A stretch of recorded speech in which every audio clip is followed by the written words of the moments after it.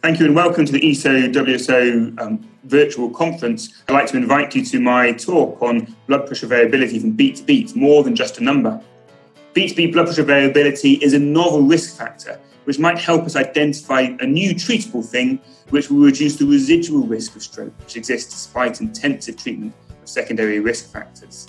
This is a work in progress that has potential to have a significant impact on the recurrent rate in all those patients with TIA or minor stroke, otherwise would recover well without the recurrent events.